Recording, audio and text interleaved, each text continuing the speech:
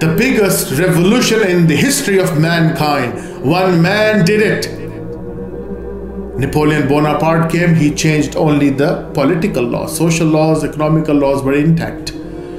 Bolshevik, Menshevik, Hitler, this Iron Man, this Joseph Stalin, Das Kapital, Karl Marx, Friedrich Engels. What did they change? They changed economical system. The only person who brought the total revolution in the annals of history, none other than Prophet Muhammad, peace be upon him. Michael H. Hart had to comment, he was persuaded to comment that Prophet Muhammad was the only person who was supremely successful both in religious and secular fields.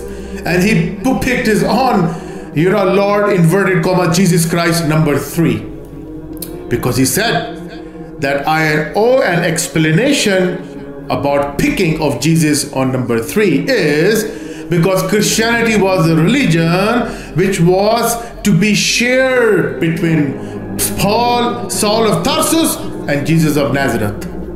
Hence, I conclude that this is going to be on number 3.